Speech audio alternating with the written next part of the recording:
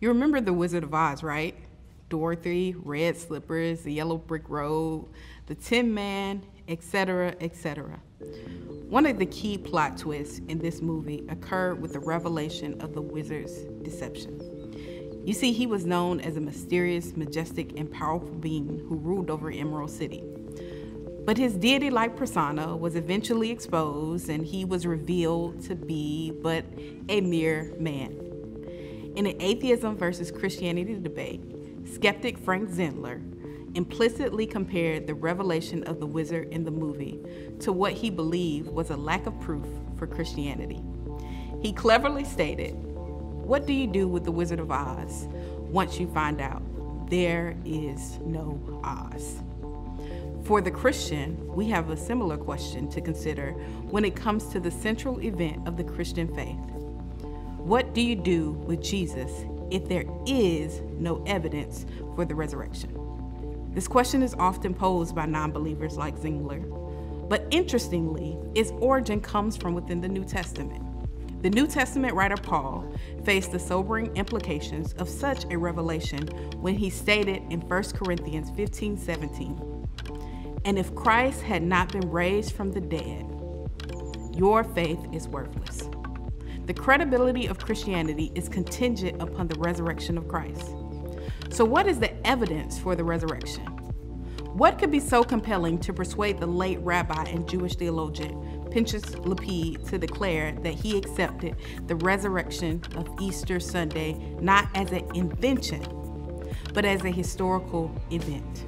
What weight of evidence could shift the thinking of Dr. Frank Morrison, a journalist set out to write a book disproving the historicity of the resurrection of Jesus, but ended up writing a book called Who Moved the Stone, which validated the historicity of the resurrection narrative. All four biographies of Jesus, better known as the Gospels, Matthew, Mark, Luke, John, include the resurrection of Jesus. For the next few minutes, though, I want to briefly highlight four of the most important pieces of the resurrection puzzle that help show the historical reliability of the event. Those include Jesus' death by crucifixion, his burial, the empty tomb, and the post-resurrection eyewitness experiences. So our first point, Jesus' death by crucifixion. The Gospels and several non-Christian sources, including Jewish historian Josephus, record the fact that Jesus died by one of the most horrendous and painful forms of capital punishment called crucifixion. This typically involved a person being nailed or bound to a cross, but for Jesus, it was the former. Historian Martin Hengel noted in his book entitled Crucifixion that although crucifixion was prevalent in the ancient world as a barbaric form of execution, outside of some Roman sources, the most detailed accounts of the kind of torture can be found in the Gospels. Because, as Hengel stated, no ancient writer wanted to dwell on how long and cruel this procedure was. Yet some posit alternatives to the actual death. Well, this is problematic for several reasons. Number one, the Gospels detailed Jesus' vicious torture prior to the crucifixion. This included him being beaten, enduring flogging, which was akin to several whippings, and having a crown of thorns placed on his head. The amount of blood loss from all this, in addition to the crucifixion, made survival incredibly unlikely. Number two, also, the Roman executioners declared him dead before removing him from the cross. Typically, they would break the legs of the crucified individual so that they could no longer push themselves up for breath and would ultimately suffocate. They didn't do this with Jesus because he was already declared dead. Furthermore, the Journal of American Medical Society investigated his death in an article entitled On the Physical Death of Jesus Christ. They concluded from that article that clearly the weight of historical and medical evidence indicates that Jesus was in fact dead. Number four, the death of Jesus, as a Jewish historian and scholar Paula Fredrickson once stated, is the single most solid fact about Jesus' life. But after he died by crucifixion, he was recorded to have been buried. This is an important part to the story because without a verifiable burial, the empty tomb portion makes no sense. So the Gospels record that Jesus was buried in a tomb by Joseph of Arimathea. He was a member of the local council, so he was likely a well-known individual, which means his tomb was in a well-known place in Jerusalem. Moreover, Joseph didn't bury him alone. There were multiple witnesses to this burial. He was accompanied by Nicodemus, the two Marys, and some women from Galilee. And if that wasn't enough, Pilate, the Roman official who ultimately gave the order for Jesus to be crucified, ordered guards to stand and watch the tomb. There were many eyewitnesses and ways to verify Jesus' entombment, but these facts only go to make our next point even more substantial, and that's the empty tomb.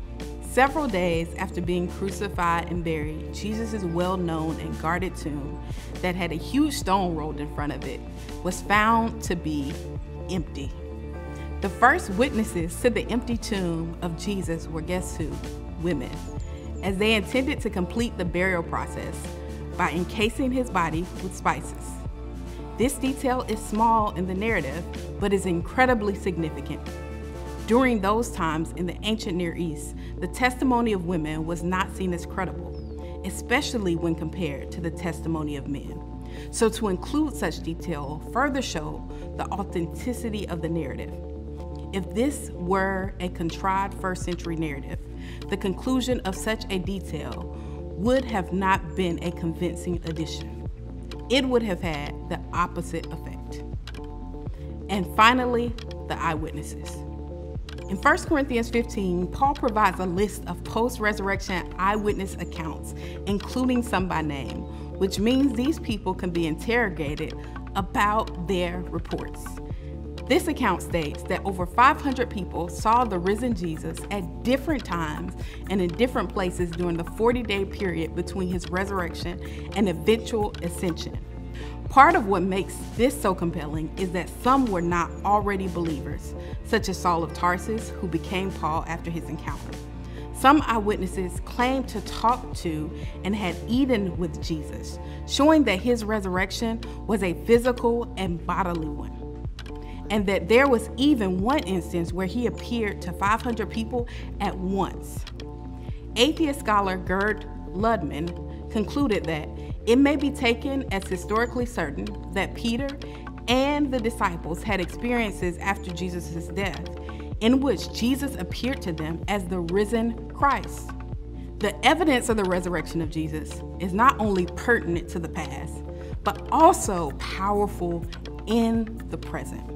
His resurrection is both lamentably in the immense pain he endured on the cross, but also laudably in the exquisite sacrificial love he displayed towards us.